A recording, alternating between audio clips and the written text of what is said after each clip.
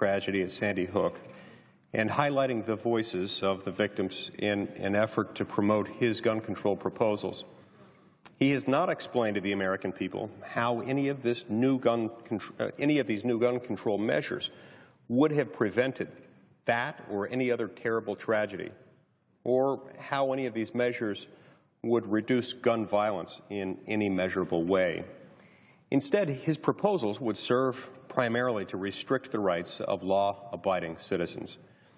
Recently, I launched a project called Protect 2A, in an attempt to reach out to those who are reluctant to see changes to our Bill of Rights, to see our Bill of Rights eroded, and believe members of Congress should be doing everything in their power to protect the Second Amendment rights of citizens, just as we should be protecting all the rights protected by our Constitution.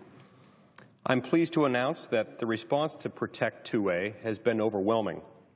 In less than 2 days, we've received well over 1,000 responses on my website.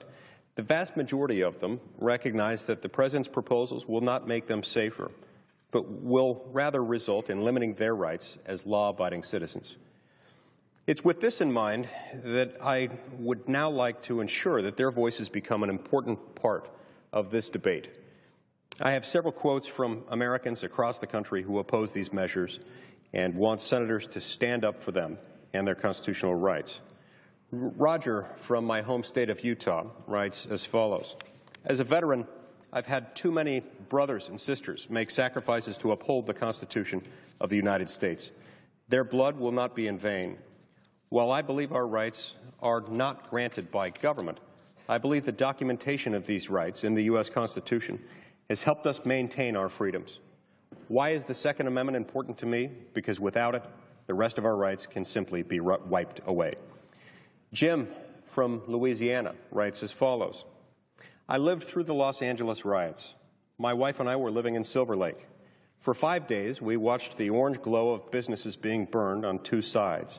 For 5 days, we never saw a law enforcement officer. We were on our own. My wife and I were unarmed. The couple across the street had a pair of shotguns, and the elderly gentleman next to them had a .38 caliber service revolver from his days in the LAPD. After it became clear that law enforcement had abandoned the citizens of Los Angeles, we took shifts watching the street and watching who was coming and who was going. Our neighbors brought us coffee in the middle of the night, a night that was lit with the flames of burning buildings. Twice, cars came up our street, saw us armed, and turned around. I have no doubt that the drivers had things on their minds other than getting home to loved ones. As soon as I could, I went out and bought my first handgun. I will not be disarmed. I will not be a victim. And I will not let my boys be victims. Legal or not, I'm giving them my guns as they mature enough to use them. If our government is so out of touch that they will make law-abiding citizens criminals, it's just something my family will have to deal with. But we will not disarm." David from Missouri wrote the following: "I'm a handicapped 78-year-old male living alone. I've applied for and received a concealed carry permit, which I feel is my Second Amendment right. I hope and pray that I never have to use my firearm, but will if challenged to do so. Please don't treat the Second Amendment like you did with my health care by passing legislation that you didn't even read." Carolyn from New Jersey writes this: "Protection of the Second Amendment is necessary in order to preserve the integrity of our Constitution. The ruling elite cannot pick and choose which amendments they like and which they don't. We, the people, are sovereign citizens, and we are protected by the Constitution." Annie from Georgia writes the following: "Dear Senator, how I wish we as a civilized nation did not have to go through this in order to defend our Second Amendment that has been in place for all these years.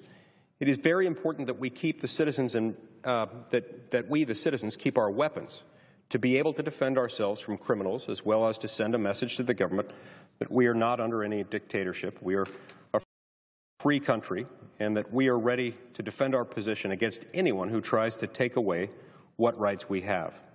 To me personally, my guns are my defense to protect my family, and I've had to make use of them for that reason in the past, and I will do it again since police cannot be available fast enough.